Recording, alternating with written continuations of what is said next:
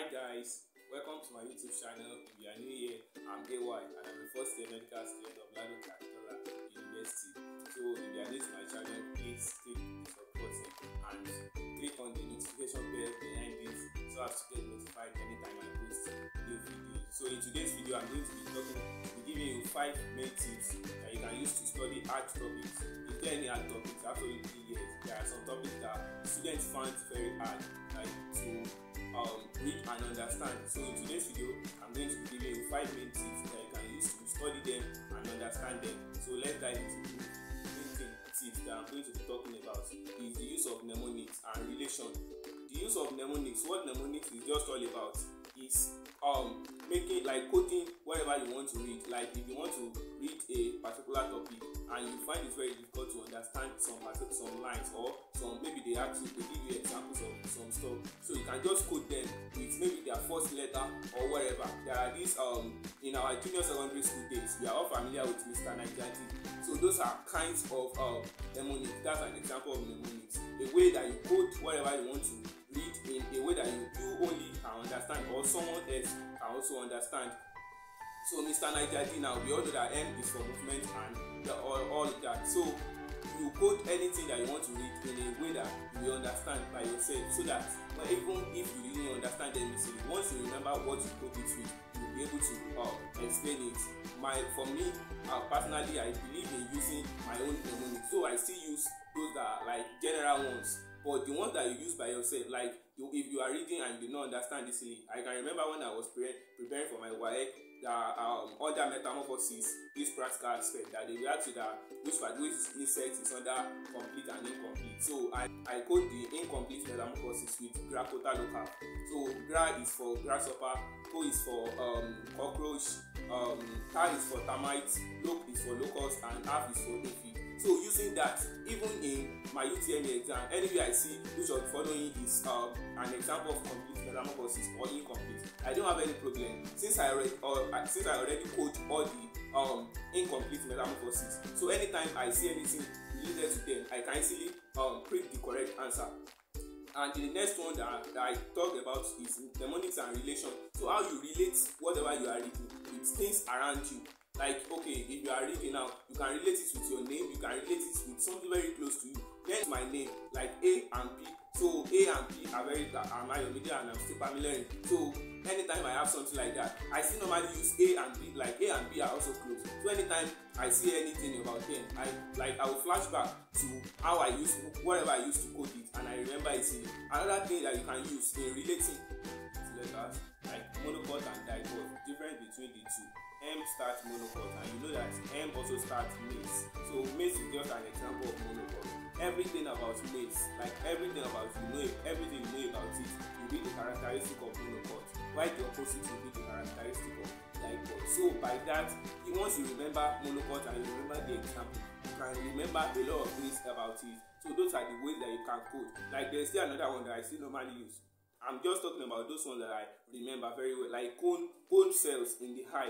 So cone cells deals with color. C starts with cone starts with C, color also starts with C. So you can just use those things whenever you are reading. Just check those things that are related. So those are the things that you should join together just for you to understand whatever you are reading. So relating is very important, and use of mnemonics is very important. So the second one I'm going to be talking about is YouTube video. Like presently there are over 2 billion people on YouTube with different ideas. So you can just go to YouTube, search any topic that you find very difficult, watch videos on them, make sure you jot anything you learn there down, then solve questions on them. So by that you will not have any problem on any topic. So by the end of this video, I'm going to drop like 3 main channels that are very important for most O-level exams. So that's why you have to watch this video till end. Now the third tip I'm going to be talking about is the tutorial aspect. So you have to join tutorial. If you know that you still have a lot that you did not understand, nobody will come to your room to teach you. So go out, attend tutorial that you know that they are offering what you need. So join tutorials. And another one is meet with people like your friends. So you we have one problem as a student, we don't want to share our problem with our friends so that they will not think they are not making sense enough. So if you know you did not know anything, move close to those that you know that they can actually help you. So the fourth tip I'm going to be talking about is God factor. Like, you have to take God factor, very important. We do pray that God should give us wisdom, knowledge and understanding. He's the only one that can give. So if you know that there is any aspect that you did not understand while studying, please, it's very important that you pray before reading. I don't know, not everybody actually. So if you pray before you read, then pray probably after reading.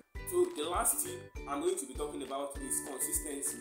If you know that you have topics that you find very difficult, stay consistent with them. I've got a lot of message that someone will just tell me, I did not know this, I did not know that. How many times have you read this? So if you know that you are finding a particular topic very difficult, stay glued to it. Like, study it often, more than you study other ones, so that you'll be able to get it. So don't think that I cannot get this, so because I'm not doing it, let me drop it. It will be very funny that on the day of your exam, you will find like your most question will actually come out from that particular topic. I heard about someone's case that said he left he knows linear expansivity very well. It was UI post-UTME. He said he met 7 questions only on linear expansivity, and under expansivity, both linear and area expansivity. So out of 25 physics questions, he met 7 questions on linear expansivity. Let's assume he didn't know it.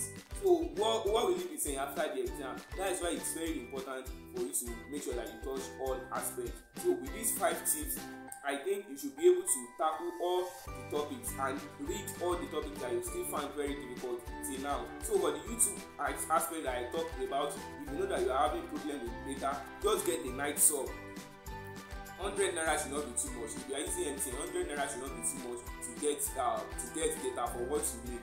So if you use 100 naira, you get 1 gig for night sub. So, and it will start around midnight. You can just use that medium, download the video, watch it at your convenient time, jot some things down. So with that, you should be able to understand topics like frictional. Those are examples of topics that people find very difficult. Density, so organic chemistry, all those aspects.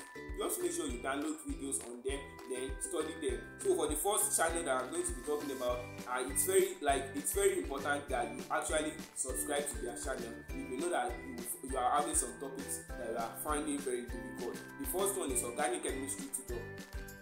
Organic chemistry tutor is a channel that deals with both physics, mostly physics and chemistry, though they deal with other aspects too. But almost all O-level topics under chemistry and physics are in their channel. Like, the video is already there. So what you just have to do is get your data, then go there and watch and learn. Jot down whatever you watch. So those ones can help you without even going to anybody, at your own convenience. Then, and one of the importance of those YouTube videos is that they are simplified in a way that you understand them easily. So the second YouTube channel is Professor Dave. I'm going to write their names whenever I'm editing this video. So Professor Dave also, like, I can beat my chest on their videos. If you actually watch them carefully, like not just once, like twice, then jot whatever you see there down. They are explicit enough to give you everything you need about any topic, like any video you watch on it. The last one is BY Juice, like their own channel to be very for biology aspect. I can beat my chest on it for biology aspect. If you actually go there, watch videos on them, all those topics, you won't have any problem with them again. So with these 5 tips that I've mentioned, I think I've been able to give you what you actually need and topics that you find very difficult. So the first tip is, please make sure that you use mnemonics or code with something very close to you. The second one is use of YouTube videos. The third one is attending tutorial. The fourth one is God factor, and the last one is consistency. So with all this I've mentioned, I think you should be able to tackle all topics that you have found very difficult. So if you are watching this video up to this moment, please subscribe. Please subscribe. So see you in my next video. Bye.